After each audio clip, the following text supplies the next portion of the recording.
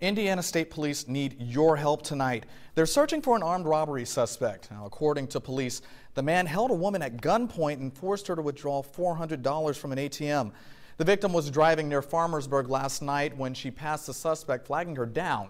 The woman slowed down and the suspect jumped in the car, showed a handgun, hit her, and forced her to drive to an ATM on US 41 in Harlan Drive. The suspect in this case is described as a white male in his early 20s, just under 6 feet tall with a small build. He's clean shaven with, quote, a rough voice. He was wearing dark pants, a jacket, and a black winter hat.